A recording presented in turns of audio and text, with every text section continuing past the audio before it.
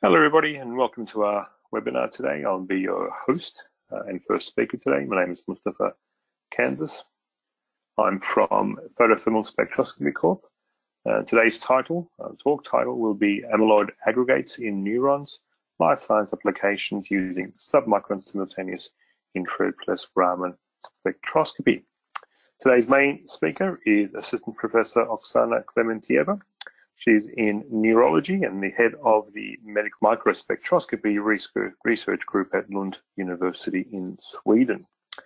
In terms of a short bio, she's also a leader of the amyloid group at Lund Institute of Advanced Neutron and X-ray Science. Her research group focuses on Alzheimer's and Parkinson's disorders. And prior to her move to Lund in 2013, she was a researcher at the Institute of Neuropathology at the University of Barcelona, where her research was also focused on nonlinear polymers in anti-amyloid drug candidates for the treatment of Alzheimer's disease. Her publications in 2013 provided the first evidence that certain types of nonlinear polymers could be used to protect memory in Alzheimer's disease mouse models. And more recently, she began to focus on native alpha-beta in the brain and development of ultra-conservative, ultra-sensitive methods for imaging of amyloid structures in neurons and brain tissue. As I said earlier, I'm Dr. Mustafa Kansiz. I'm the Director of Product Management for Photothermal Spectroscopy Corp. I'll have a much shorter bio. Basically, I've been doing FTIR or some form of infrared spectroscopy and Raman spectroscopy for over 20 years, and I have a PhD in biotech applications of FTIR from Monash University in Melbourne, and I've worked across academic research, product management and development, commercialization, sales and marketing across various applications, markets and geographies. I also want to tell you a few words about our company, Photothermal Spectroscopy Corp, based in lovely sunny Santa Barbara, California. Photothermal Spectroscopy Corp, or PSC for short, has pioneered the breakthrough technique of optical photothermal infrared spectroscopy. And this is a technique that eliminates key limitations of traditional infrared spectroscopy by providing submicron spatial resolution for infrared and transmission like FTIR quality spectra for in non-contact far-field reflection mode. More recently, PSC has developed the world's first simultaneous infrared and Raman microscope and imaging system, providing IR and Raman data from the exact same spot at the same time with the same submicron spatial resolution. PSC's vision is to enable the power of IR spectroscopy to be applied to high-value problems in industry and academia by the adoption of O-PTIR. Throughout the webinar presentation, you will be able to type in any thoughts, comments, questions into the questions box on your screen, and we'll endeavour to answer those at the end. Should time run out, we will then return to you via email soon thereafter. So primarily this is a life science focused webinar. I do want to take you through a host of other application areas from polymers to organic contamination defects and microplastics. The second half will be entirely dedicated to Oxana with her talk on super resolution infrared imaging of amyloid aggregates.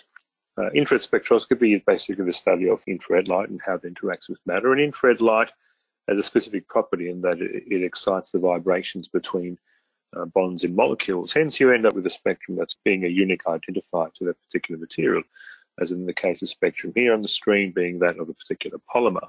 Infrared spectroscopy has been around for a long time and has been utilized in an extremely wide array of application areas, from polymers to life science, through pharma, forensics, cultural research, cultural heritage, that is, geological sciences, and still there'd be many more. FTIR spectroscopy instruments, FTIR microscopy instruments, do have some fundamental limitations just based on physics and optics. And they are an essential barrier to it being much more widely adopted or being used in more difficult applications. And one of the primary limitations is that of limited spatial resolution. If you think about as we work in the infrared wavelengths are relatively long. Right? The wavelengths that we deal with are in the order of anywhere from as short as 3, but could be a lot as long as 15 to 20 microns, and that limits your spatial resolution. On the left-hand side, we have a visible image of the same optical target, and that visual image is very sharp and crisp. It's good spatial resolution, but as we switch to the infrared, the smaller features then become blurry and at some point impossible to discern. And that's just optical physics, that's fundamental. One of the other primary limitations of current infrared microscopy is complex sample preparation. Typically, the best quality spectra are obtained in transmission mode, but that requires the samples to be cut very thin, anywhere from maybe 5 to 20 microns. That's not always possible, depending on your sample type. It just may be something you just cannot cut, maybe something you don't want to cut. Now, ATR as an accessory, as that's attenuated total reflectance, has been also around for a while and fairly commonly used, both in macro and in micro mode. But it does require the ATR to be in contact with your sample. That risks damage to the actual crystal itself, which can be expensive, or to your sample. And there's also risk of cross-contamination. And perhaps a final, and maybe I think the most concerning limitation, is dispersive and scatter artifacts. If you take a thin film of, say, some polymer, in this case polymethyl methacrylate, PMMA, measure that as a thin film in transmission mode, you end up with an ideal spectrum. That's a very good-looking spectrum as far as spectra are concerned. But if you take the exact same material, make that into a spherical bead of, say, 15 microns, the spectra are extremely different compared to the transmission measurements of a thin film. Mind you, this is the exact same material, same chemistry. Make the bead smaller and smaller again, the spectra keep changing. So it goes to show how the spectra can be affected greatly by the shape and size of what you're measuring. And this can create lots of difficulties in how one interprets the spectra. Now, a means to overcome all of these limitations is with a relatively new technique called Optical Photothermal Infrared. And the instrument that we call this by is the mIRage. The mIRage offers submicron infrared spectroscopy spatial resolution. It's very Raman-like in that sense. In fact, it's very Raman-like in many aspects, which I'll detail later. You can obtain FTIR transmission-like spectra, but we primarily operate in reflection mode. We can also work in transmission, but even in reflection mode, the spectra that we collect are essentially the same as what you would get in transmission with an FTIR instrument. So there's no distortions, no artifacts, there's no interference fringes, even in reflection mode. It's non-contact, so that preserves the sample, it preserves any molecular orientation in that, but the spatial resolution rather is independent of IR wavelength. So how does it actually work? Let me try and explain that to you. So we use a typical reflective objective. From there we shine a tunable pulse QCL laser beam. That excites the sample. At the same time, we shine in a probe laser, a green 532, and that probe laser is measuring the reflectivity and how that reflectivity changes as a function of how you change your wavelength. So as the sample absorbs the infrared laser power, its reflectivity changes primarily through slight surface expansion and refractive index changes as the sample heats. So again, we only measure, we excite in the infrared, but we measure in the visible. So this is we're using the visible light to detect the photothermal infrared effect. A spatial resolution is determined or limited now only by the visible light, no longer that of the long wavelengths of infrared. Right, so in the next few slides, I'll attempt to make some contrasts and comparisons to the types of instruments you might be more familiar with, those that have been around for a while. So if we compare how an FTIR microscope works, and I've been doing FTIR, or I've been infrared for a long time, and I was a product manager for one of these for probably over 10 years. How that works is you shine a relatively low power source, a black body glow bar source through an interferometer. You move that through, you shine that through a condenser objective that goes through your sample, and the light that manages to get through, so what I'm calling here the residual infrared light, is collected by an objective and then passed over to your FTIR detector. So what you actually measure with a classical FTIR, or even one of these emerging classical QCL instruments, is the residual infrared. The infrared that passes through your sample may well be reflected and scattered in various directions from the underside, and as it goes through it, But again, what you collect is what's left over after absorption, scatter, and various other optical effects. And that can cause a lot of these baseline offsets, tilts, scatter, and other band distortions. Now, on the O-PTIR side, you only record a response if the sample actually absorbs infrared radiation. So there's always going to be some reflective losses, scatter losses, and so on. In the way in which we collect and process the data, that doesn't affect the O-PTIR measurement. It's only in an infrared absorption that generates a signal. So in that sense, you end up with a more pure infrared measurement. With the O-PTIR technique, you end up obtaining, as I said before, Raman-like submicron resolution with infrared spectral information. Even though we operate in reflection or far field mode, so non-contact, there are no dispersive scatter artifacts, me-scattering, baseline tilts and offsets and whatnot. It has a single point architecture, so there's no speckle or laser coherent artifacts, which you can get with some of these emerging QCL-based systems that use two-dimensional FPA or focal plane array detectors. There's no need to microtome into thin slices. So in fact, we can work off thin or thick, whether it's 100 nanometers thick to several millimeters thick. In fact, maximum sample size there is about 16 millimeters. So you could measure off the 16 millimeter sample and obtain transmission-like spectra. It's insensitive to water vapor fluctuations. So when you open and close the door, there's no need to wait for purge stabilization. You can measure immediately. We can work on glass substrates or other visibly transparent substrates. We can collect simultaneous infrared and Raman from the same spot at the same time with the same spatial resolution. And all of these are unique only to optical photothermals with the mIRage instrument. Most labs will have an infrared microscope. They'll have some sort of infrared microscope, and they'll have a Raman microscope. I'm going to use a bit of a table format here to make some of these comparisons. If the main driver for your particular experiment is spatial resolution, you'll typically go with the Raman instrument. It's typically better than traditional IR microscopes. If fluorescence is a concern in your sample, you probably won't be using Raman, you'll be using infrared. If spectral sensitivity is an issue or concern, typically infrared is more spectrally sensitive, therefore it's typically faster. Infrared has far more libraries, typically about a factor of 10 more spectral libraries. It's also more spectrally interpretable and spectrally rich, typically. There's always some exceptions, of course. If you want to work in reflection mode, if you need to work in reflection mode, well, you typically won't be using the traditional IR microscope. Raman would be the instrument of choice. If water vapor fluctuations are an issue, again, you wouldn't be using a traditional IR. Not for water as well as a solvent. Raman would be the choice. Glass, Raman would be your choice. And if you wanted consistent spatial resolution as a function of wavelength, again, Raman would be your choice. So if we look at the table there in terms of how the reds and greens are distributed, no wonder that most labs have a Raman and a traditional IR microscope. You use one or other depending on the needs of the experiment.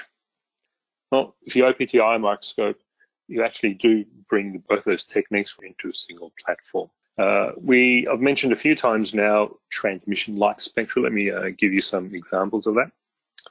So on the left-hand side in black, we've got the O-PTIR spectra, and in red, we've got the library spectra. You can see they basically overlap almost perfectly.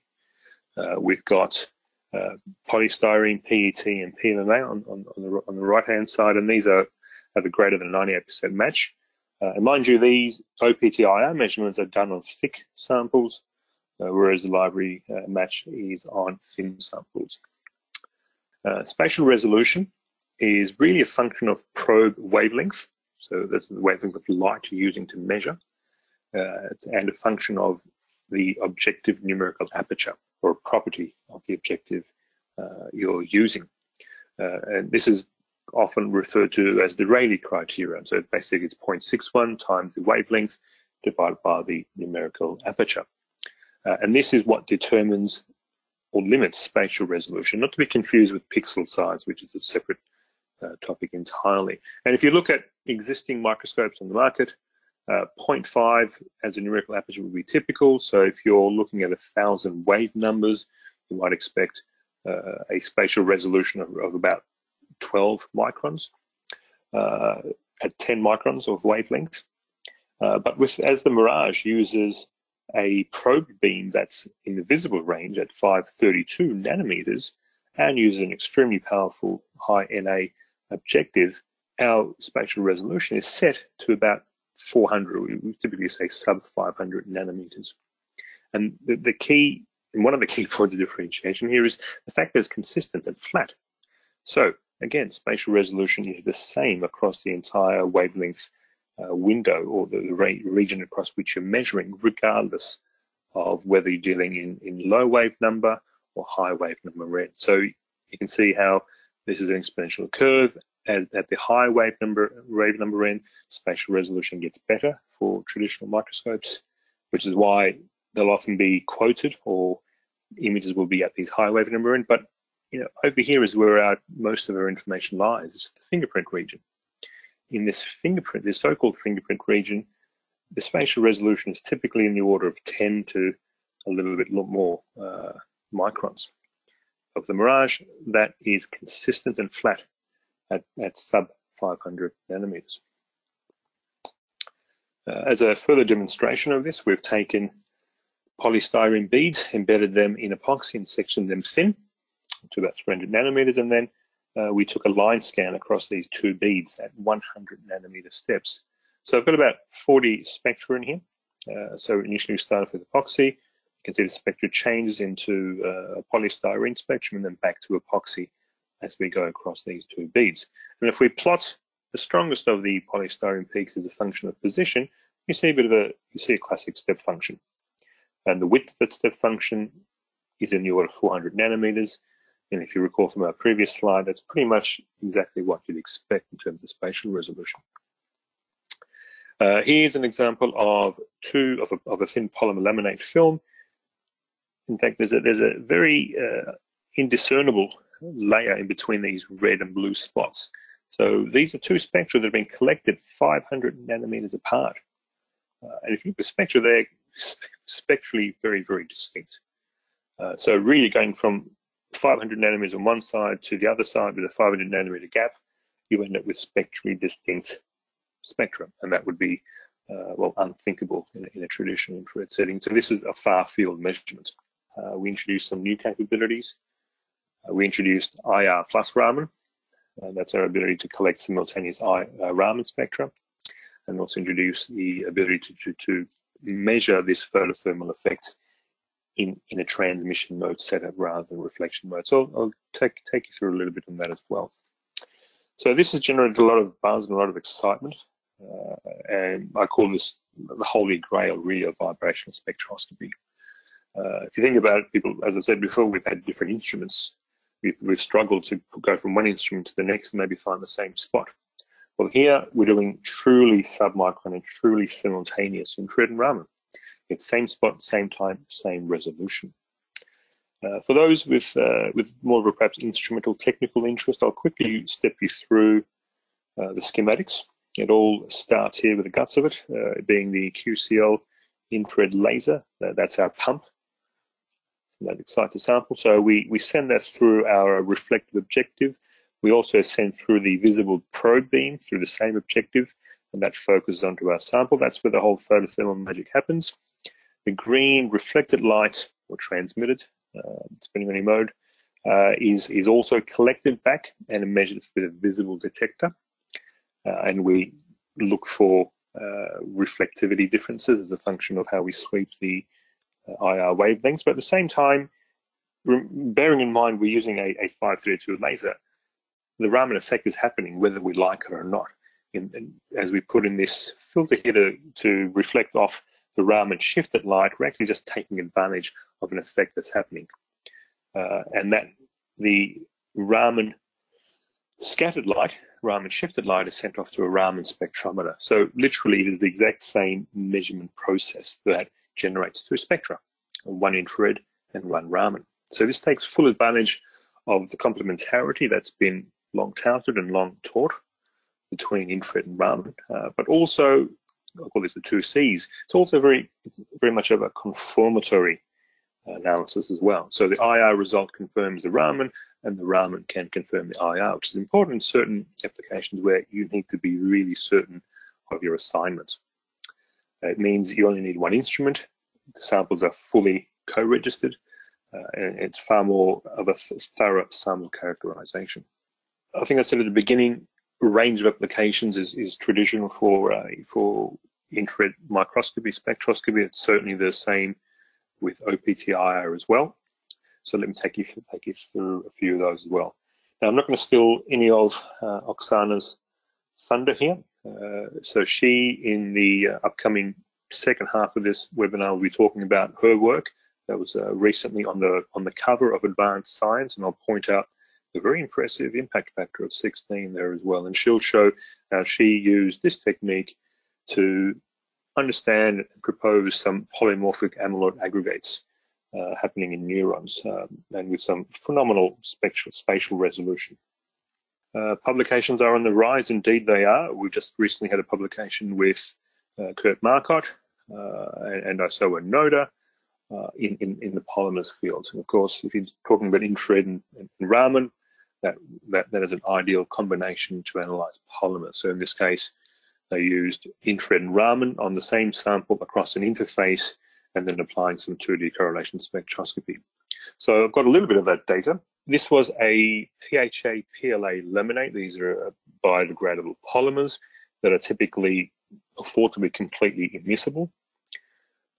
And we took line scans. So this was a cut of the polymer film. This was not a microtome cut, so this is in fact relatively thick. So we just sliced off the top layer to end up with a flat surface, across which we've done a line scan at 100 nanometer intervals, steps. And these are the sort of spectra we generate. So we can see as we go from the blue, which is far more, which is of PHA, and as we transition into the PLA substrate, the spectra change significantly. And that's also true on the Raman as well. If we dig into this a little bit further and focus in on the ester carbonyl peak, we see a number of sub-peaks in there, and the paper goes into great length as to the origins of that and what that means about the compatibility of these two polymers. And there's some remarkable new insights that have been gained by that. I've also taken the advantage of being able to take single frequency images, tuning to the 1725 of the PHA and the 1760 of the PLA, doing single frequency images. You can see the two layers very distinctly there. And if we do a line profile across that and plots the response of those two different wavelengths, you can see that just going from air into the PHA, we end up with a very sharp front interface there. Move into now surface contamination. One of the other big application areas here is organic contamination in high-tech products, things like hard disks, electronics, glass components. And here's one on glass. So typically infrared FTIR really isn't used with glass, certainly not as a substrate, neither for transmission and nor for reflection. But in this case, we were able to determine the chemistry and record spectra of only of particles that are, judging by that scale bar there, in the order of a micron or so, or even larger. So we do see a bit of a broad silicate peak coming from the glass, but in no way does it completely obscure the spectrum as it would in a regular FTIR measurement. So you can see there's some different chemistry there, and if we pick a few characteristic or distinguishing peaks and then do some single frequency images, we can see where the different chemistries light up. Another big application area is that in contamination of high-tech products. So these defects that have been circled, that are barely visible in the visible, generate great-looking infrared spectra. Some of these defects are as thin as 60 nanometers. Now, you'd have absolutely no chance of seeing anything like 60 nanometers on a regular FTIR. You probably have to be at least a micron plus to get any decent spectra. And a recent customer of ours has done literally thousands of these measurements and have reported better than 90% success in identifying some of these unknown organic contaminations. Here are some measurements of beads. These are just 900 nanometer polystyrene beads, and these can be considered a model for particulate contamination, or consider these as a model for perhaps microplastics. And there's a lot of interest at the moment in microplastics. So we've measured on these 900 nanometer beads and off. So you can see on them, you see characteristic polystyrene spectrum. If you are off the bead, you end up with a flat line, just the calcium fluoride substrate. Of course, you end up with an excellent match to polystyrene. Another amazes me when I show this one is fiber analysis. I don't know if anyone in the audience has ever tried to measure a fiber in reflection mode of FTIR. It just doesn't work. It just flat out does not work. So in this case, we've got a relatively thick fiber of, say, 10 microns and a nanofiber of 800 nanometers. And these are the spectra. The spectra are raw, the spectra are unprocessed. There's no special maths or some scattering correction, because there isn't any scattering. And that's the beauty of this. Whether it's a 10 micron fiber or an 800 nanometer fiber, the spectra are reproducible, completely characteristic, and searchable or interpretable against the existing body of decades of infrared spectra. These are another real case. These are some additives. I believe this was a fabric softener study, and along the length of this fiber, spectra were taken, and looking at the distribution of some of these additive peaks. So you can see along the length of the fiber, the additive changes. But again, what is remarkable is that wherever you are in the fiber, the spectral quality is outstanding. Here, moving on to some polymer phase dispersions. This was courtesy of the Max Planck Institute of this Dr. Rüdiger Berger. So if we zoom in the visible image, we can see a polymer system. This is a PLA-ACM system with clearly phase dispersion going on. If we collect some images at some characteristic frequencies, we see, not surprisingly, a nice high contrast image. And that was collected at 500 nanometers. And if we collect that at 100 nanometer steps, we can see the spatial resolution is greatly enhanced. In fact, then we can go in there and also look at single point spectra from different regions, both on the hotspot and off the hotspot, and we see characteristics spectra from those two different components. If we move on to, well, it's the same system, but actually looking at the spatial resolution a little bit further, if I zoom into some of these areas, these little spots here are 154 nanometers. So really, we're actually seeing infrared contrast in these images well below the expected diffraction limit. And so that's 152, 154 nanometers. That's pretty impressive. So I'm jumping back to now a life science measurement. This is something that I did one late night. These are cheek cells, epithelial cheek cells collected from my very own cheek and put onto a calcium fluoride slide with a drop of water and another calcium fluoride cover slip on top. So here I'm measuring cheek cells, biological cells as a model, in water. Right? This is relatively thick, so this was no spacer there. This was a drop of water with the cover slip placed on top with a little bit of pressure from my finger, and then I randomly clicked some spectra. I got these sort of looking spectra. I saw quickly that there were some characteristic peaks, so I settled on doing a 3 wave number image to hone in on those 3 macromolecules of lipid, protein, and nucleic acids. And that image there, well, looks like a fluorescence image. These lipid inclusions are something like a sub 1 micron. Mind you, this was also done with 500 nanometer steps as well. And if I were to redo this at 100 nanometers, I've no doubt that image would look much, much better. Here's an example from a group that we've been working with from University of Exeter, Professor Nick Stone and his postdoc, Kriprika Nala, and it is in publication as we speak. These were breast tissue calcifications that they had measured on their existing FTIR imaging system, and wanted to see what else they could see with this high resolution system. So we started off randomly clicking around this particular sample in this particular region, in fact, where breast calcification was thought to exist in high quantity based on the FTIR images. And as we clicked around, well, the spectra that we were getting out, most of what we were getting out, did not show the level of calcification that they expected. So we thought, all right, well, let's just do some images. Let's do a calcification image, which would be a 1050, and a protein image at, say, 1550. And then, wow, at this point, we were astonished at the fact that the calcifications appeared to be extremely heterogeneous, but also on a very small scale.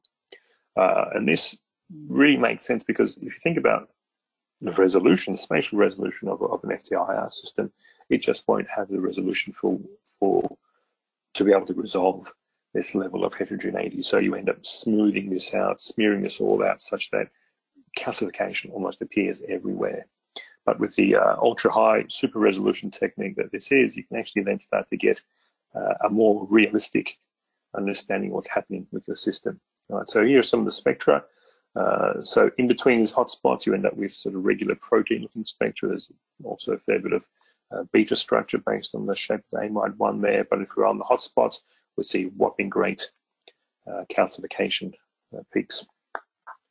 Right, if we take a ruler out and measure these with the software ruler, we see measurements or particle sizes of 1.6 to maybe 6 microns, and in some cases less. If I recollect this at 100 nanometers and not 500, what was a bit of a smear over here ends up being clear differentiation. And some of these features are about 283 nanometers in size. So even though we're using, effectively, or pumping and exciting with 10 microns of light, we're measuring sort of just under 300 nanometers of spatial resolution. Again, that's something pretty remarkable. This is just an example of how one might overlay the two images and then use some particle analysis software, maybe with some extra metrics on your sample. On the theme, back to the theme of publications on the rise, microplastics. Recently, we were featured in a review of microplastics, a global perspectives on microplastics, and this was a preliminary study just to look at how one could use infrared and Raman at the same time from the same spot as a means to better characterize your particles. Because if anyone in the audience is familiar with microplastics, there are those who swear that infrared is the best, and there are those who say no, Raman is the best. And I like to think of this technique as bringing those two camps together to better characterize your sample. Right, so we've done some preliminary model work on microplastics as well. So we've used microspheres as our models. In this case, these were polystyrene, 900 nanometers, 2 microns, 4.5, and 10 microns of polystyrene, together with some PMMA 3 micron beads as well. As if that wasn't a difficult enough challenge, we thought, well, why don't we actually suspend this in salt water and dry it out? So now you end up with a mixture of salt crystals, which for a normal FTIR would just absolutely scatter like crazy and render any measurements useless. So we've got salt crystals and beads together. So in this zoomed in optical image, we've got some salt crystals, and in amongst the salt crystals, we've got the various polymer beads. And you can see your PMMA beads, a range of sizes, the spectra all look the same. The PMMA is the one size, but your polystyrene comes in a range of sizes, and again, they all look the same. And in this case, since we know what's there, we can actually tune to those particular wavelengths, wave numbers, and collect images and see how the image lights up. So this is another example of how the spectra are consistent regardless of the particle shape or size, and that is a property that is absolutely unique to this instrument, this technique. And in a regular FTIR or a QCell-based system, the spectra are going to be highly dependent on particle shape and size. So here's an example of some Raman and IR on the very same particles. And if you now use some software from Know-It-All that allows you to simultaneously search both infrared and Raman, you can actually plot your Raman hit quality index and IR hit quality index on the same plot. And obviously the upper right-hand corner, which is the high Raman HQI, and the high IR HQI is the right one. Just coming to the end of my part, I'm about to hand over to Oxana. I just want to leave you with some take-home or take-away messages. O-PTIR takes microscopy beyond anything known and traditional and accepted, and essentially brings the best of IR and Raman to a single platform. We offer submicron resolution. It's non-contact, works in reflection mode. We have eliminated any dispersive or scatter artifacts. There's little to no sample preparation as well. And with IR Raman, we bring submicron simultaneous measurements. It's the same spot, same time, same resolution. And with that, I'd like to hand over to Oxana. Hi, my name is Oxana Klementieva. I'm assistant professor in neurobiology at Medical Faculty, Lund University. And here I would love to share my experience how I use super resolution infrared to image amyloid proteins directly in neurons. So during this lecture, I will talk a little bit about Alzheimer's disease, why new approaches necessary, and why I have used super resolution infrared imaging. Also, I will present two papers which were published in 2017 and 2020. So, Alzheimer's disease. In the brain of Alzheimer's disease patients, there is atrophy of brain tissue. So here you could see the slice taken from the brain of Alzheimer's disease patient comparing to the healthy individual. And in this tissue of Alzheimer's disease patient, we could find amyloid plaques. And those amyloid plaques are made from amyloid fibrils. And those amyloid fibrils made of amyloid protein. What is interesting, amyloid protein aggregates and form beta sheet rich structures. And those beta sheet structures can be detected by infrared spectroscopy. So, however, it is still it is not known why amyloid protein begin to aggregate, forming those amyloid structures. So, to answer this question, many techniques used to understand Alzheimer's disease molecular mechanism. For example, histochemistry or immunohistochemistry or electron microscopy. Using those techniques, we can detect amyloid proteins specifically in every single cellular compartment. However, those techniques cannot be used to study the structure of amyloid protein. So, to study structure of amyloid proteins and change of structure of amyloid proteins, I use infrared spectroscopy. And I use model of Alzheimer's disease. This is transgenic mouse model for Alzheimer's disease. This transgenic mouse has a human amyloid precursor protein gene and express amyloid-beta. Those amyloid-beta aggregates, and AD transgenic mouse has amyloid plaques and problems with memory. As a negative control, I use mouse which completely lacks amyloid precursor protein and therefore has no amyloid protein in brain tissue. As a healthy control, I use wild-type mice which produce amyloid protein, but this is mouse amyloid protein, and those mice do not develop Alzheimer's disease. So here, how looks like the brain of a mouse.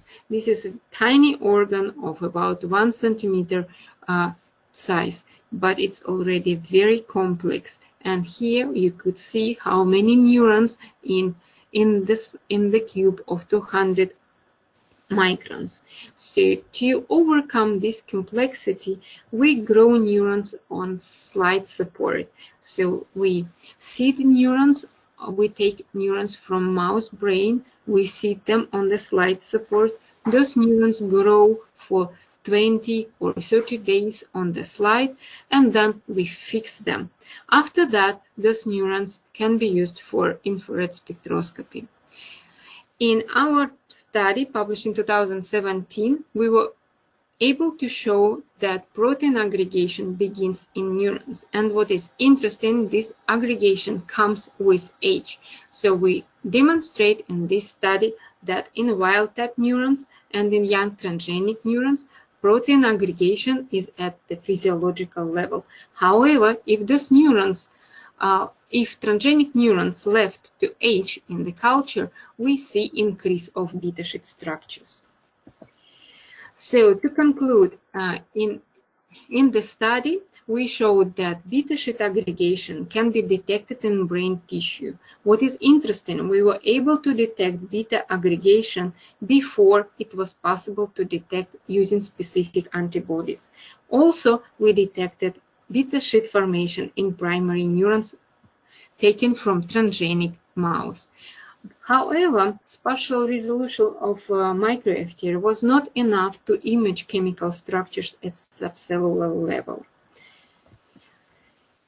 So we conclude that we need super resolution approach to image beta sheet structures directly in neurons. Here on the image, you could see fluorescently labeled neurons. This is cell body and this is dendrite.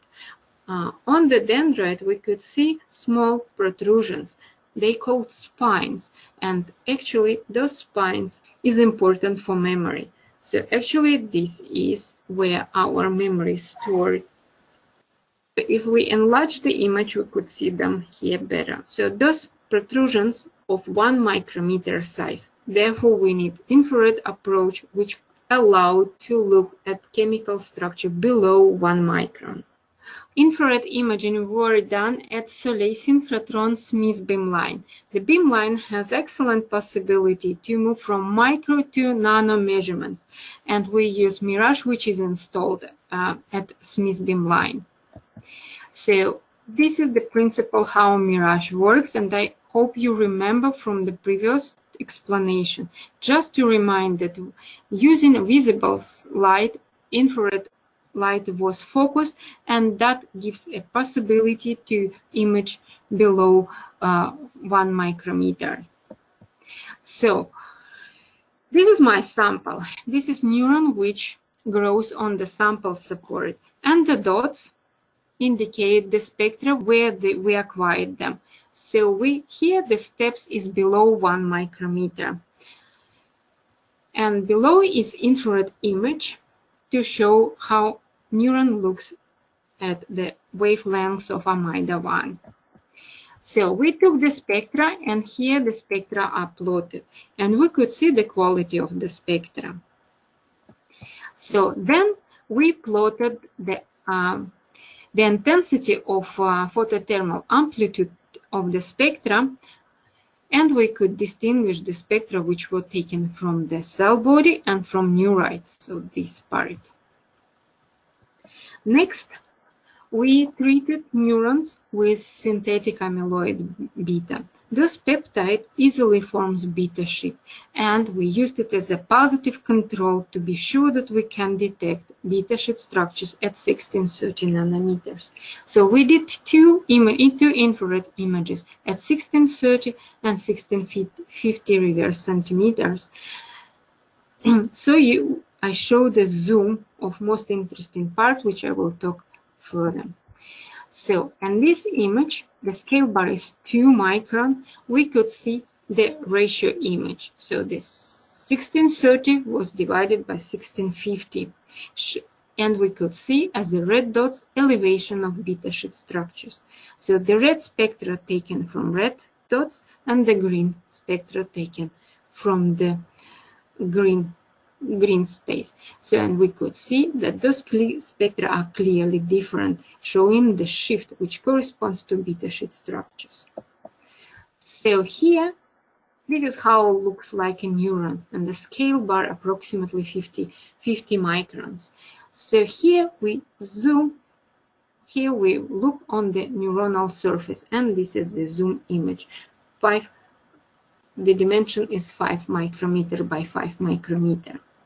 So, and then using the same approach, we took the spectra at 2 different wave numbers and looked at their ratio. And here we could see not only here we could see the elevation of beta sheet structures and the distance between two spectra, which is below 500 nanometers. We could see it also difference in the spectrum. So next, our aim was to zoom to these membrane protrusions, spines, and to look chemical structure in those spines. So we were zooming to this small protrusion, and this is the image. The dimension is 5 by 5 microns, and we could see that if we take spectra from dendritic part, this is the black one, and we could take spectra of good quality from this spine of neuron. So this is spectra from the spine is red. And then we were studying number of spines at transgenic and wild type animals, and then we compare. And here we could see average of spectra taken from wild type animals compared to transgenic animals. And what we could see increase of we could see the shift of the spectra at the wave number 1640 and the increase of lipid oxidation at the wave number 7037. So if we plot those data, we could see first increase of beta sheet structures and increase of lipid oxidation in transgenic animals. So we conclude that we can detect beta sheet structures in the spines, and also we could observe some lipid oxidation in the same spines. So our step was to study protein structure along the dendrites. So here it is the dendrite, and this is the fragment of the dendrite. So what we observe, again, we observe the difference between wild-type animals and transgenic animals. And we could observe the increase of beta sheet structures along the dendrite. If we compare the spectra taken from spines and from the dendrite, we could see the difference and we could conclude that there is some structural polymorphism in amyloid aggregates, which can be in spines and which can be in dendrites. To sum up, I would love to stress that with novel, label-free, and very sensitive optical photothermal infrared microspectroscopy, we could image amyloid structure directly in neurons at submicron resolution. Also, I would love to stress that amyloid-beta aggregates are present already in transgenic neurons, and they are structurally distinct. Is it structure function? Is it structure function relation? We should to study it further, and maybe polymorphism of amyloid-beta aggregates can explain the polymorphism of Alzheimer's disease. So with that, I would love to thank all my collaborators at Lund University, Professor Gunnar Guros, at Saleh Bimline, Ferenc Brodnich, and Christoph Sand, and Mustafa Kansiz from Photothermal Spectroscopy Group. And of course, I thank you for your attention, and I will be happy to take your questions. Great. Thank you, Oksana, for that thoroughly informative talk. I've certainly learned a lot about these neurons, and I can see a few questions having come in already. So let me read those out to you. Okay, so one of the questions I have here is, how would you contrast this with something like Raman microscopy, which has similar spatial resolution? Infrared microscopy used to study protein structure, and this is a very powerful technique which gives information about proteins. Raman's spectroscopy is not that sensitive in terms of study protein structure. However, I believe that co-use of this technique can be very helpful. For example, we observed that increase of beta sheet structures correlate with increase of lipid oxidation. And here, Raman can be used to study lipids in the same structure simultaneously with protein structure. Okay, I'll move on to the next question. What was the area that each spectrum was measured from? We believe that we were about 500 nanometer spot size. Okay. The next one is, can you say something about the sample preparation, please? So the spectroscopic measurements we did, they were at room temperature and in IR. So neurons cannot live in those conditions. Therefore, we have to fix them. So the procedure is following. We take neurons from mouse embryo and we seed those neurons on the cells, on the sample support.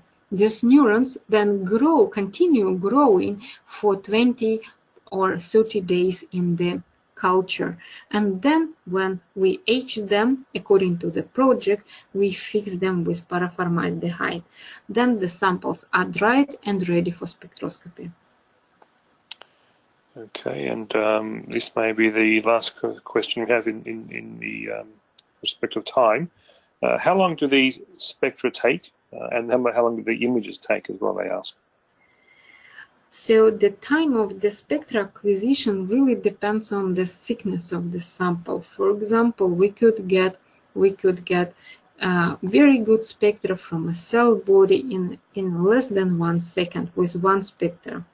However, when imaging more thin neurites, we need more spectral, acquisition time and more averaging. So, but it of course depends how big the area of imaging. But it is quite fast technique and allows to scan big area and then zoom to the zone of interest with more time. Okay, thank you, Oksana. The remaining questions, I think it would be best answered remotely in the interests of time. I thank you and appreciate your time and effort here, Oksana. And also, I thank all of our attendees for taking the time out of their busy day to listen in. And hopefully, they've learned something. And we are always here to answer further questions via email. And this has been recorded, and we will be sending that link out to all attendees so they can pass on to your friends and colleagues. So wishing you a good day and thank you. Bye-bye, everybody.